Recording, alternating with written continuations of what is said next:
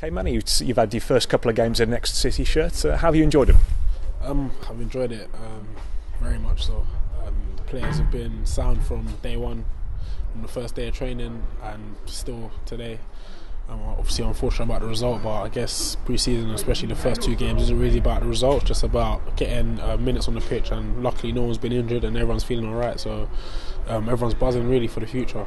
Yeah, I mean, you had about, was it half an hour or so at East Fife and then an hour or so from the start today, so you've got a few minutes in your legs, so you're feeling quite fresh, or I mean, as fresh as you can do after sort of pre-season? Yeah, exactly, as fresh as you can be, because we've had a lot of sessions. I had a session this morning, so like you said, it's just happy that I haven't got any injuries or anything too strenuous to really worry about, but of course you're going to have the old cramp and your old tight legs and heavy legs, but it's pre-season, so everyone expects it.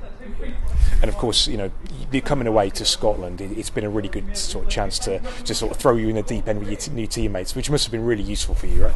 Yeah, exactly. Because that's the best way to get to know your teammates, to get to know how they play, how they operate.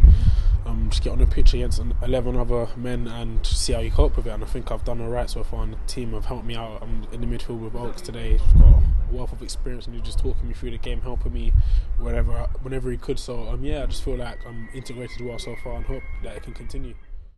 And I'm just taking time to chill with the lads, show everyone my FIFA skills. I think they know that I'm the FIFA king right now. I've got the belt, so yeah, it's good to stamp my authority on that so far. But yeah.